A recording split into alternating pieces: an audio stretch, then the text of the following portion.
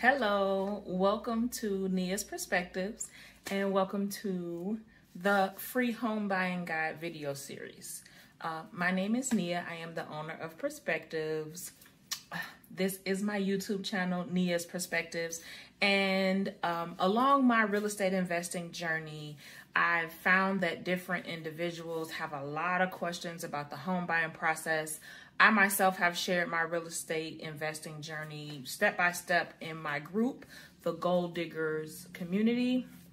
You can find the link down below if you are interested in joining. But I created this because a lot of my followers and students had a lot of questions about the home buying process and just different ways. And I find that usually we normally, work to prepare our credit and we focus on getting our credit ready, but we ignore a lot of the other parts of the home buying process. And those parts are just as important to not only purchase the home, but my goal is to help you stay in the home after you purchase it.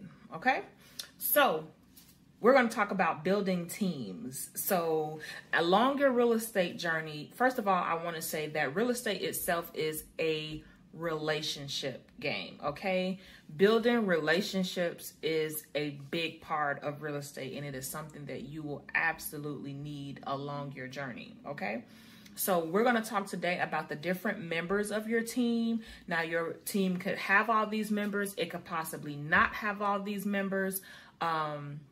That's based upon you, but these are some of the people that will be your A team. These people, you want people in these positions that will have your back, who are very knowledgeable about the process and about their role in the process. You want to do research and learn about their roles in the process so that you can be better aware of what type of services they have to provide to you. You can also pose that question to them. Okay, what all does this process entail? What do you do? What do I do? What is your role in this process? Because you want to be more knowledgeable. I asked the question to first-time home buyers to ask them, what are some of the things that they wish they would have known? So with all of that, I wanted to create this guide for you. So welcome. This is the first step. Congratulations first on making a decision that you want to purchase a home. And also congratulations for allowing me to be part of that process. I hope that this free home buying video series and the guide that goes along with it. Now, if you just found this video and you don't have the guide, make sure you check that link below and wait. Hit the like and subscribe button while you're down there. Okay, so building your team. So there are some key players, your MVP, the real MVPs that you're going to need throughout your real estate journey. First and foremost, and not necessarily in any type of order, let me just say that these are just people that you will need. A real estate agent. You will need a real estate agent. Some people do go through the process and they don't necessarily use an agent. But I generally wouldn't recommend that unless you're knowledgeable about the process. Real estate agent will help you find your forever home.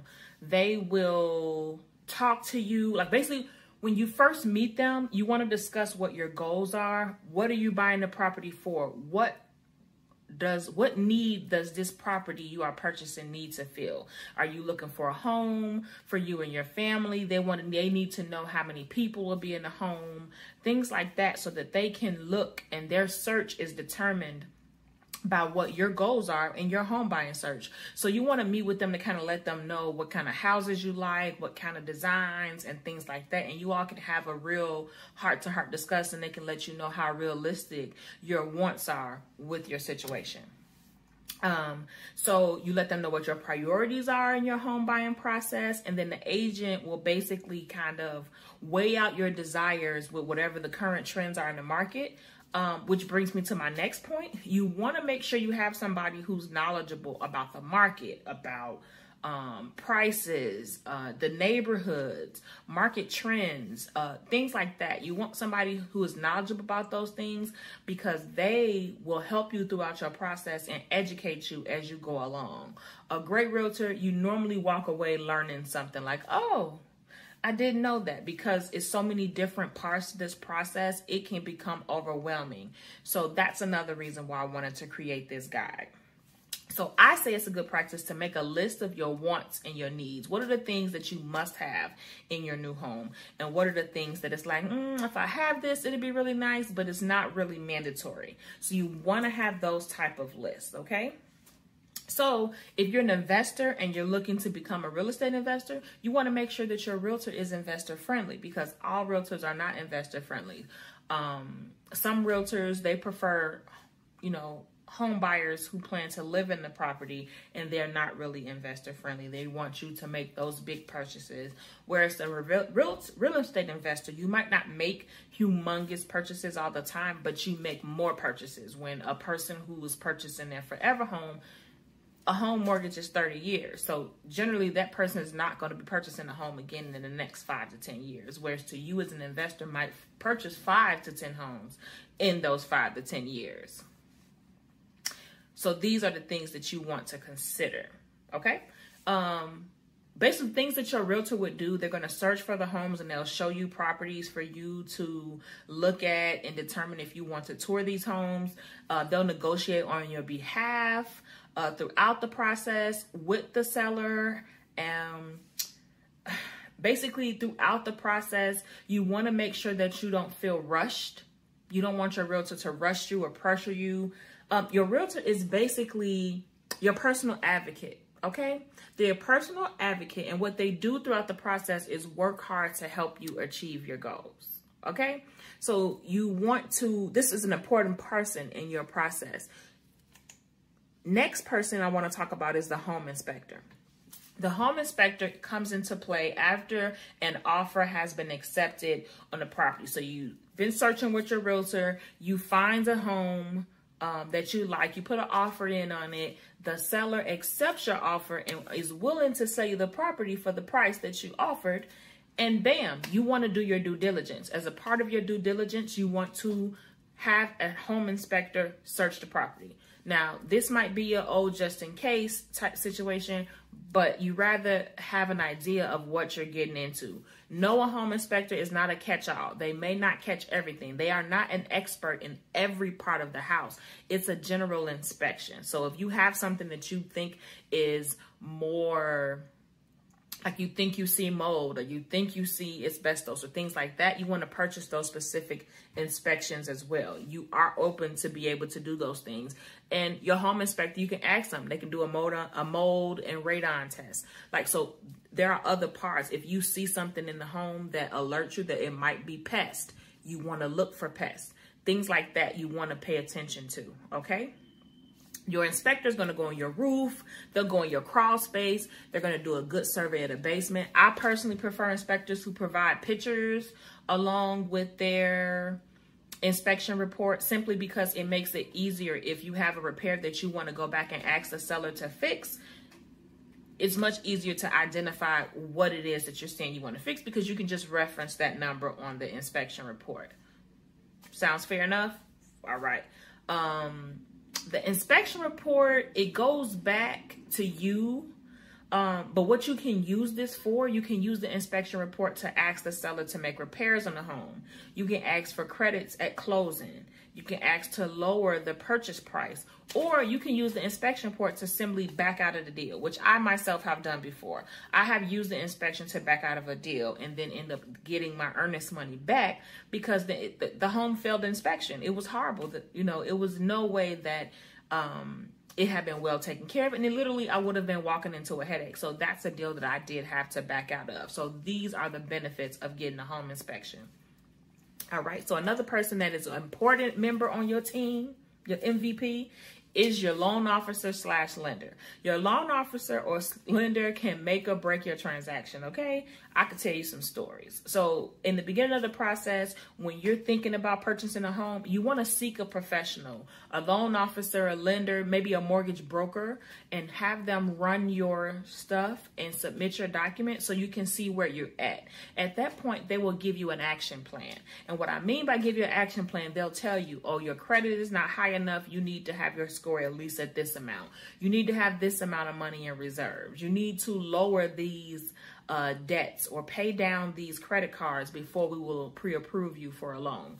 They'll give you things like that, and that's why I call it a game plan. It's a real good idea to do that earlier in the process so that you can be working on those things. So when you approach again, then bam, you're ready, okay? So make sure that your loan officer is responsive, because if your loan officer is not responsive, it will make your whole process like that. And if they're unresponsive in the beginning of the transaction, up in the pre-approval process, let me tell you, they're going to be unresponsive throughout the rest of the process. My loan officer from our most recent purchase was the worst. You hear me? He did not submit documents that I sent to him, and he was like that from the beginning. I should have followed my first mind, and I should have let him go and went somewhere else, because once you get your finances together and ready, you'll approach the loan officer or the mortgage broker, and you'll get your pre-approval or pre-qualified. Once your credit is up to date, your debt to income ratio, which means the amount of debt you have versus the amount of income you're bringing in, those numbers look good. You have reserves, you have things like that. You have assets that you can actually claim. Then you'll get a pre-approval or pre-qualification letter. Okay, once you get that, there's no obligation that you have to work with that mortgage company because they gave you a pre-approval. You have the ability to go work with other.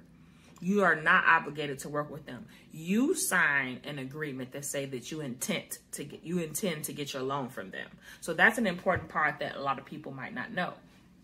Also, you want your loan officer to be responsive, because let's just say you get approved for $400,000 and this home is $250,000. Are you going to send them the fact that you got pre-approved for $400,000?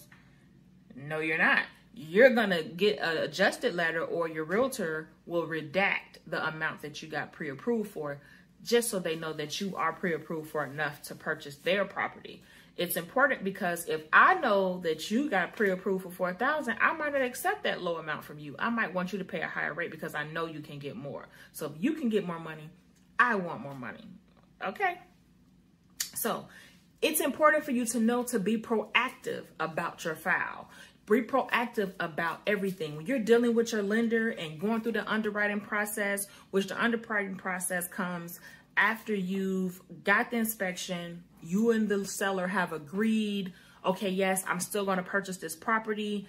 Bam. Now you go through the underwriting process. They will be requesting everything but your next child. And when they request it, it's important for you to reply quickly and you to respond quickly and provide the documents they're looking for. The longer you take, the longer your file will take to get to closing, okay? And I'm going to come out with another video that's going to be I think it's like the 15 things while you're purchasing the home, and like telling you about certain things not to do while you're going through the home buying process that relates to your lender.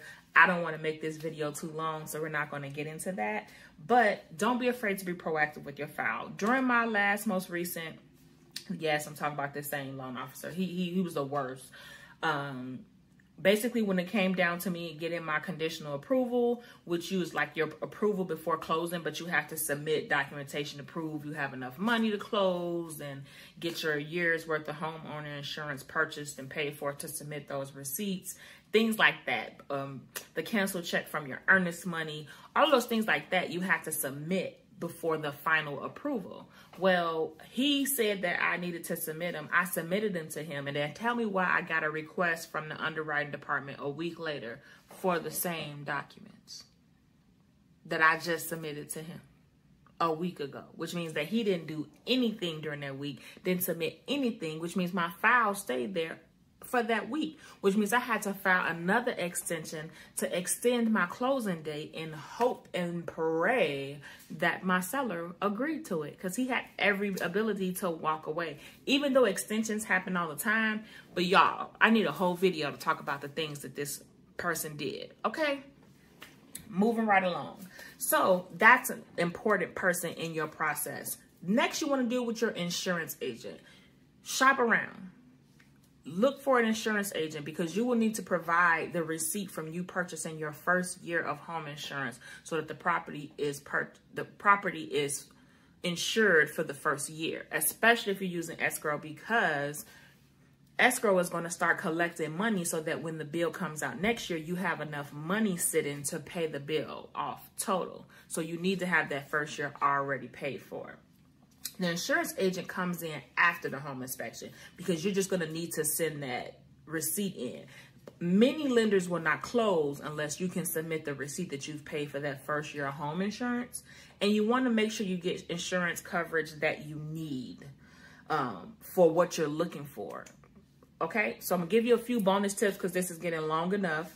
One I want to say is do shorter contracts. And then if you like the service that they are providing, you can always extend it if needed, but don't lock yourself into a long contract with a realtor and you find out that you're not a good mesh and you don't mesh well. Now you're stuck with this person and you signed a contract with them because no other realtor can work with you if you have that realtor.